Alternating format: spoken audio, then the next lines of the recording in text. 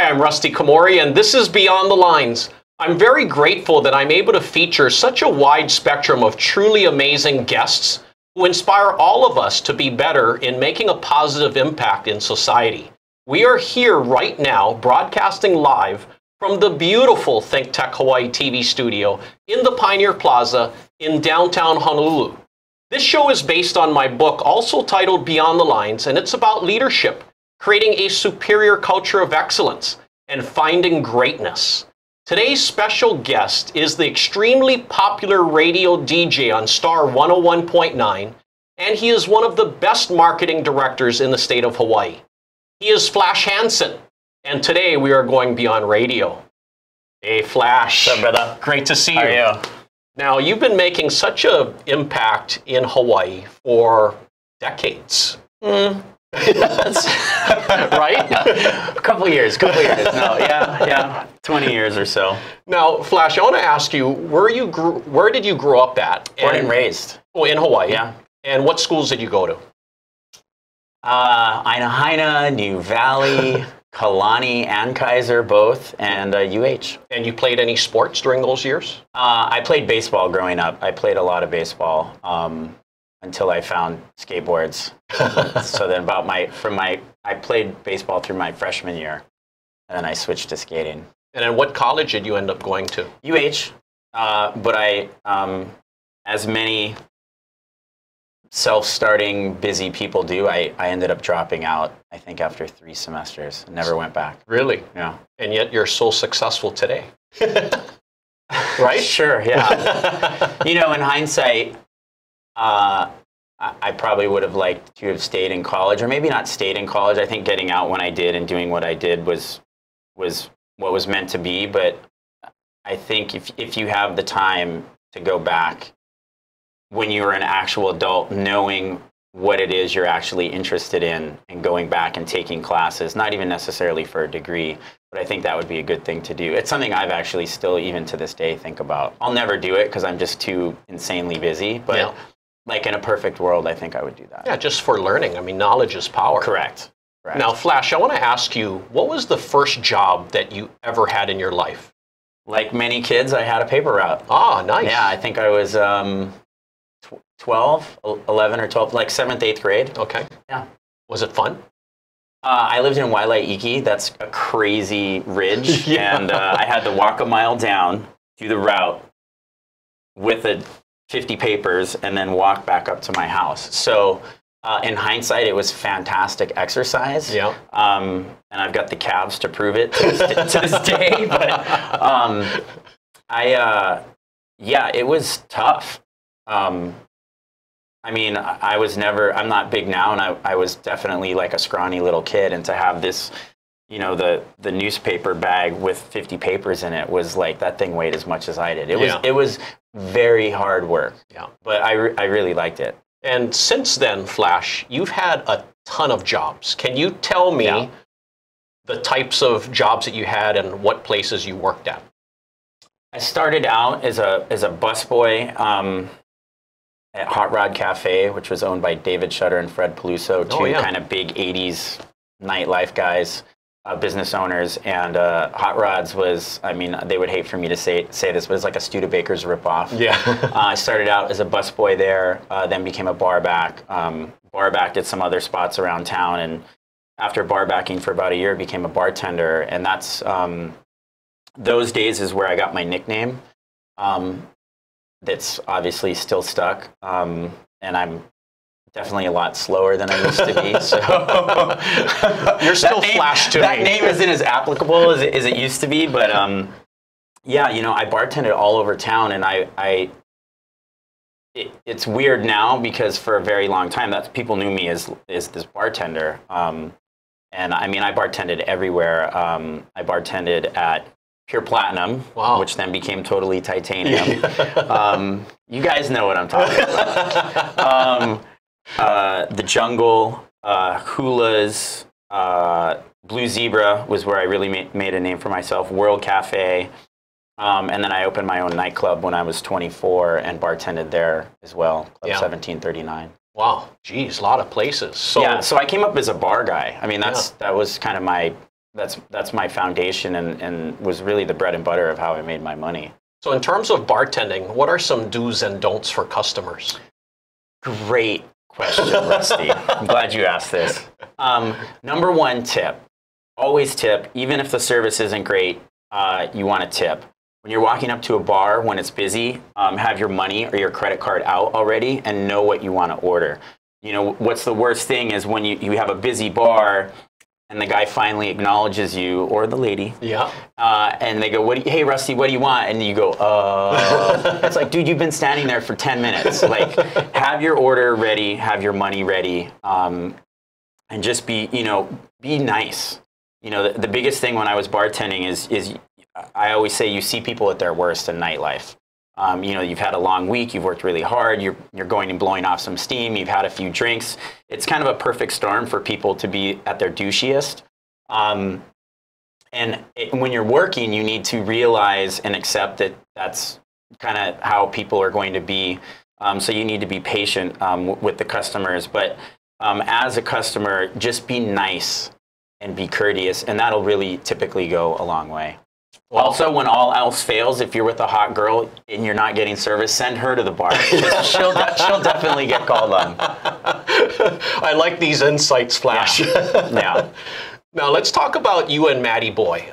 You guys ran some of the best parties to affect Honolulu's nightlife for many, many years. Why did you guys start that, and how did you guys connect? So originally, I was... after my nightclub closed, I went and became, and this is obviously the shortened version of the story, I became the promotions and marketing director for Wave Waikiki. Yeah. What I would call the Studio 54 of Hawaii. And it was open for 26 years, incredibly successful club. And they turned over the marketing position to someone who'd never done anything like that before. I was a bartender. Okay. Even though I owned my own nightclub, I was the bar manager of the nightclub, and I wasn't on the marketing or promotion side. I knew the bar. I didn't know anything else. The owner of the Wave, Jack Law, my mentor to this day, he's just an amazing, magical person. Super sharp. You should definitely have him on the show. He saw something in me that I certainly didn't see in myself. Made me the promotions and marketing director. Did that for several years. I always had people working for me. And eventually, over time, I had a full-time assistant position open. I actually hired Matty Boy before I even met him. I was friends with his brother. Oh. And he said, Tim was his name. Tim said, hey, my little brother is coming for the summer. You know, I know you're always looking for workers. You know, do you have anything? And at the time, I would pay anybody $7 an hour to paint the Wave black because the Wave was this giant black box and it always needed to be repainted black. And, you know, pull out staples from the walls, just Grom stuff. So I said, yeah, I'll hire him. Matty worked for me for the summer. He was incredibly shy, didn't really say much, but he was 21 or 22 at the time, and I just knew there was just something about this kid that was special and different, and we really got along well. And he started out, you know, painting the Wave black for me and pulling out staples, which we joke about to this day, to then becoming my full-time assistant. And I was doing, obviously, all these parties at the Wave, and he would ask me all these questions constantly. And because, and this is just a really good thing for anybody in business, is always get someone in the room that knows nothing about your business. Because the experts will tell you all the reasons why you can't do X, Y, Z. Yeah. But if you have someone that doesn't know anything about it, it's that different mindset, that kind of that fresh, different set of eyes on it will ask different questions, come about things in a different way. And that's what Matty did, because he'd never done anything like this before. And by this point, I'd been doing it for several years. He would ask these questions, and I'd be like, you know what? I don't know why it's that way. Or, yeah, we should do it this way. Like, that's right. Yeah. And he just got me to thinking and looking at things in a little bit different light. And I really liked how his brain worked. I mean, he's young, he's good looking, he's extremely shy, but he was very charming. and he had all these ideas for events, and he went to his brother first, who was also a promoter, and his brother said, no, I don't want to do events with you, that typical older brother, you know, kind of mentality. And I'm like, well, let's just do it together. I said, I'm already doing parties here, just do a party with me, I'll put up all the money, like, I'll do everything, just come in and do. Maddie was just always a very, and is a very, very creative thinker in person, and I said, yeah, let's do it. And we did a party together called Glitter and Glamour, and it was this big fun dress-up party, and we just had a blast working together. You know, you guys came up with such great names for your parties. I mean, you guys were legendary. So thank you. I'm definitely hiring you as my publicist. So you know, what happened was Maddie and I had a run of doing events together for about 8 years. All different kinds of events all over town. And they were, as a general whole, they were successful. I mean, you always have your misses. Yeah. And some of the funnest, in fact, probably the funnest party we ever did was a complete and utter financial failure. But we just had a blast. And there was a lot of parties where what I would say is we did everything right but make money. And we were never really doing it for the money. It was always, we just wanted to have fun, and we wanted our friends to have fun. It would be like, oh, wouldn't it be cool to like create this experience kind of thing. And I think that's a really pure and honest way to come about doing anything, is not try to think about the end result, the end financial result. I can validate for that, because I had a lot of fun at you guys' parties. Now, yeah. You know, for Matty Boy, he became a co-founder of BAMP, and Philip, and you were with BAMP for a while. Right. So Maddie and I, after we were doing nightlife and parties and events for 8 years, we realized that we didn't want to do that forever. You know, we were doing events at Pearl at the time, and you know, Pearl's closing at 4 in the morning. Like, you get older, you're like, this isn't as fun as it used to be. So we thought the logical step would be to open a restaurant, which we then opened Apartment 3 together. And right about this time is when BAMP also kind of really started taking off. BAMP Project, largest concert company in the state now. Yeah. It wasn't at the time. They were doing, you know, a handful of shows a year. And Apartment 3 opened in 2009, and that's kind of when BAMP was really starting to take off, doing a bunch of shows at Pipeline and all that. And when Maddie started, you know, talking about the idea of opening what became the Republic, which is there's a lack of venues in Hawaii for shows, why doesn't BAMP just open their own venue? And then that's the reason that the Republic is even open. And Maddie and I kind of always knew that if and when the time come for BAMP to hire a marketing, you know, director, that you know, I would be that guy. And I think in 2012 is when that happened. So I was actually, up until 2012, BAMP was just like 3 dudes. And people don't realize how big BAMP got without any employees. I was actually BAMP's first employee, and first full-time employee. And that could only even happen because I was also the marketing and promotions director for the Republic. Yeah. So I had the same job title for the concert company and for the concert venue as well. It was interesting, you know, to look back now and see just the growth, you know, from that time period. And now you're the extremely popular radio DJ for 101.9 Star, right? Now, sure, yes. Why do you like doing radio right now? I love to talk. First of all, give me a mic and I'll talk all day. I love to pontificate for sure. And you know, I had worked in radio before with Maleko, and I'm sure we'll circle back to that. But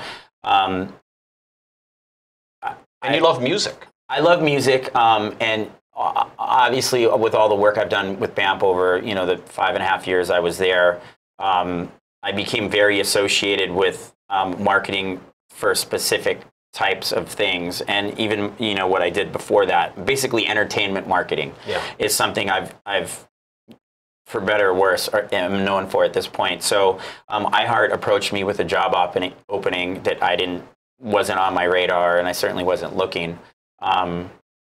And not only that, the job opening for their marketing and promotions director position was available, but they wanted me to actually take over Maleko's spot on the radio as well. And I was much more interested, to be honest, in being on the radio than I was of taking the real job side of it for iHeart. But yeah, I love being on the radio. I love being able to talk, say whatever you want. I mean, you have your own TV show. You know, I'm going to have on whoever I want. I'm going to talk about whatever I want. I'm going to ask whatever questions I want. It's fun. It's great. And you know what? Everyone has to listen, you know. It's not like a conversation in real life where someone can, steal the mic away from you. Flash, we're going to take a quick break, and then when we come back, we're going to continue going beyond radio with you. Sounds good. You are watching Beyond the Lines on ThinkTech Hawaii with my special guest, Flash Hansen. We will be back in 60 seconds. Aloha, this is Winston Welch. I am your host of Out and About, where every other week, Mondays at 3, we explore a variety of topics in our city, state, nation, and world, and events, organizations, the people that fuel them. It's a really interesting show. We welcome you to tune in, and we welcome your suggestions for shows. You got a lot of them out there, and we have an awesome studio here where we can get your ideas out as well. So I look forward to you tuning in every other week, where we've got some great guests and great topics. You're going to learn a lot. You're going to come away inspired like I do. So I'll see you every other week here at 3 o'clock on Monday afternoon. Aloha.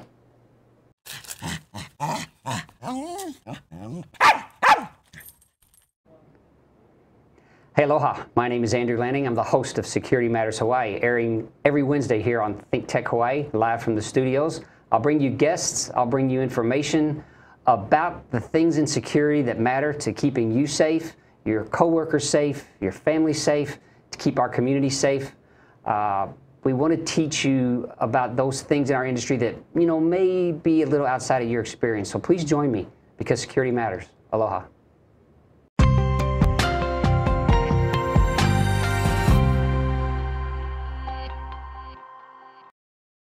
Welcome back to Beyond the Lines on ThinkTech Hawaii. My special guest today is the extremely popular radio DJ on Star 101.9, and he is one of the best marketing directors in the state of Hawaii.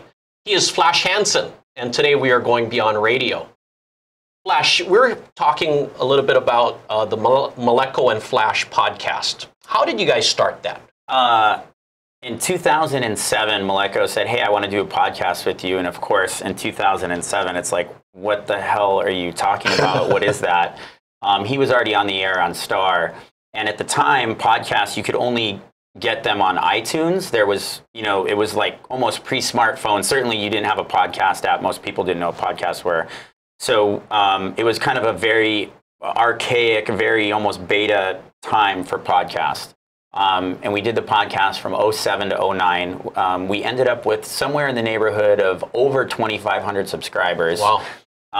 We ended up in the top 100 iTunes comedy podcasts, which comedy is, that's using that word loosely for sure. But it was just really Maleko's idea, but we had really good chemistry. I had subbed in on the radio with him a few times, and we knew that there was something between us chemistry-wise, and we were best friends in real life too. So it's like, of course, you always want to do something. If you can do something fun with your friends, why not? And we had these great facilities at the time, Clear Channel, now iHeart. Yeah. So we did that for 2 years. One of the program directors at iHeart actually listened to the podcast and liked it so much that that's how we got a morning show on, at the time, I-94. Nice. And so we stopped doing the podcast because then we had our own morning show on the radio. And we did that for a couple years as well. And that was happening when Apartment 3 was open as well. So I was incredibly busy. So how's the podcast going now, currently? So now, we stopped the podcast to start the morning show, and we always were like, hey, we want to, at some point, get back to the podcast, but we're both really busy and there wasn't really an incentive to do it. And we finally, the stars aligned, and back, I think in February of last year, we started it up again. And again, we've got these great facilities at iHeart. Why not do it? iHeart has this great technology that makes it really easy to deal with podcasts on the back end. And so we just started doing it again, mainly because Maleko and I, again, had this like chemistry, and it's just fun, and let's just get people on. And, you know, we have guest bartenders, so now we're drinking. And it's, you know, we joke around, it's all just a ruse to get people to give us free alcohol and make us drinks. We bring in bartenders that make us all cocktails, so that and Rusty, take notes on this, by the way. So we have cocktails there and bartenders making us drinks in real time while we're having a conversation with someone, and it's worked out fantastically. In the podcast now, it's, you know, it's the most popular local iHeart podcast. It's getting really good traction. We do it once a week on Wednesdays, and we've had some really, really amazing, fantastic guests on it, you know, local celebs. And of course, you know, I have a lot of local, you know, entertainment and music ties. And so we're able to get some really amazing people on the show. And, you know, you sit and rap with them for 60 to 90 minutes, as you know, and you get to learn a lot more about someone who might just be Guy Hoggy, the weather guy, who's, you know, on all those memes.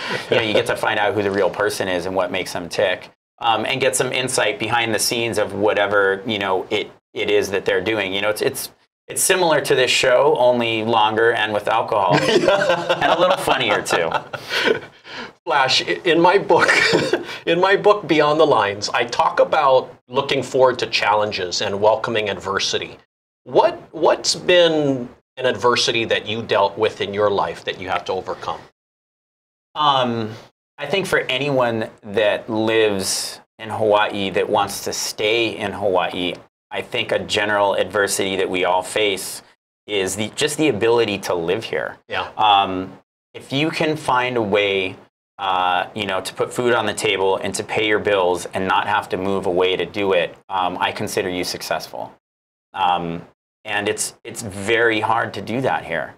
And I've always wanted, in my mind, I thought success was just being able to stay here, you know, where my family is, and to just to be able to continue to live in such an amazing place with just amazing people. It's very difficult. And that's a common adversity that everyone that lives here faces. No, I like hearing that perspective. And let's talk about Krista Whitmire. She's someone that goes beyond the lines. And for the viewers that don't know, I mean, she was a hugely popular radio DJ here in Hawaii. She's one of your best friends, and she passed away a few months ago because of cancer. How did you and Krista meet? Ironically, Maleko introduced us. Really? Yeah. Yeah.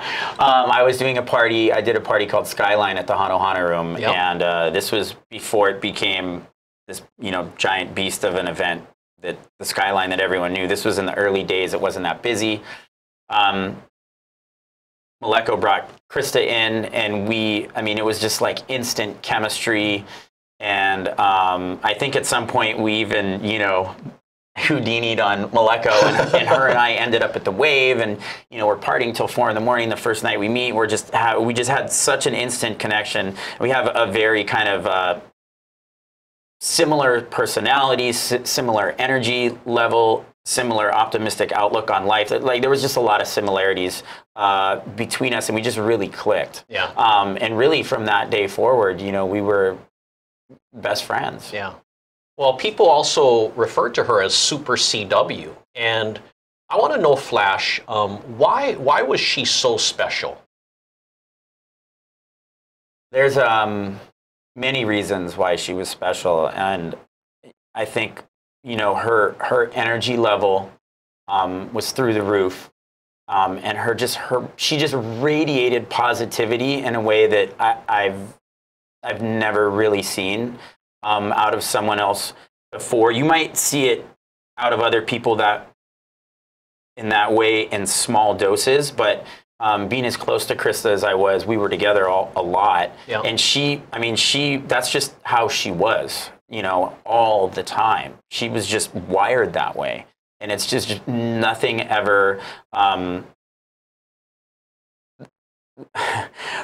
of the key things I always think about when I think about Krista and what she taught me personally was Krista saw the absolute best in everybody. You could have 100 things going on, 99 of them are terrible. You know, you're a dick. no one likes you, you're mean, you're all these things. But she would find that one thing out of 100 about you that was positive, and she would make sure not only that you knew it, but then everyone else around you knew it too. And she just had this incredibly innate ability to focus on only the best qualities in people, and to help bring those qualities out in those people, and also let everyone else around those people know that those qualities existed in you. Phenomenal, phenomenal. And that's part of the reason why people felt so connected to her, and she was so loved, is because whenever she's around you, she uplifts you. She makes you feel better about you. Yeah. And she was very empowering in that way to other people. And again,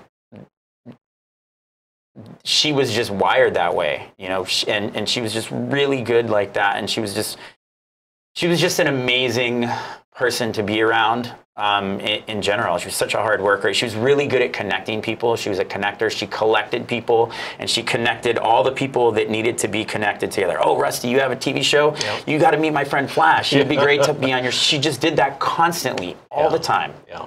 No, and you know, Flash, you and Krista have such positive energy about you guys, and you know, Krista, the last time I saw her was backstage at the Def Leppard concert, and she looked so happy. I'm like, Krista, and she's like, Rusty, and you know, Def Leppard's my all-time #1 favorite band, and it might be for Krista too because of how she looked. She was, I was shocked, surprised, and to find out she was a Def Leppard fan, as big as she was. Yeah. And yeah, it was one of her favorite bands of all time. Yeah, and Flash, you know, when she got diagnosed with cancer, she's so brave. I mean, her perspective, her outlook in life. Can you talk more about that?